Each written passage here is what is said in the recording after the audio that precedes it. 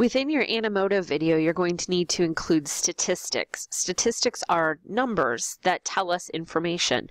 So if you said a lot of people die from smoking, that's not a very strong statement. But if you said 5 million people per year die from smoking, that makes a much stronger statement. And that's why we need statistics in our PSA to show that kind of information.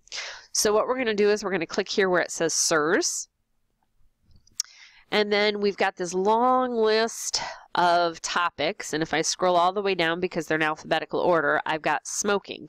Notice I also have smokeless tobacco up here too, but I'm going to go ahead and click on smoking for right now. On the left-hand side, we've got a little spot that says statistics, and I'm going to click on that.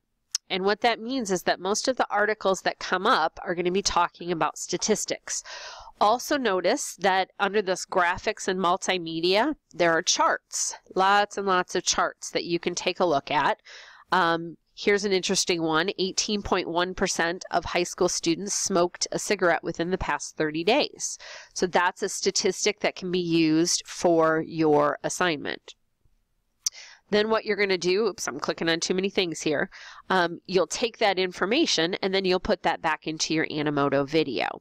So our statistics are all going to come from SIRS. We're not going to Google for statistics. We're not going to look at Wikipedia. We're going to get everything we have from these statistics on SIRS.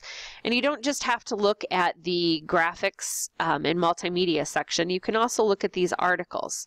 So if I just kind of skim through this, it says that 20% of students, looks like high school students, had smoked their first regular cigarette, okay, after they took this initial survey.